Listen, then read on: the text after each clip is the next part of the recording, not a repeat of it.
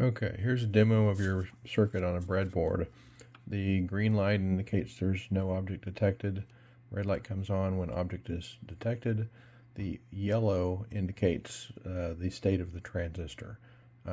Yellow being on, when the yellow is off, the transistor is off. So right now it would be a low output on the open collector. The transistor would be driven low. So I've got it set on the minimum distance right now, which is about 2 centimeters. So it'll come on right about, that's false reading here. Okay.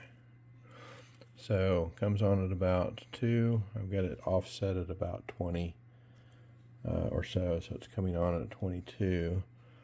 And then going off at about 24, which is the 2 centimeter hysteresis that you wanted me to add to it as well.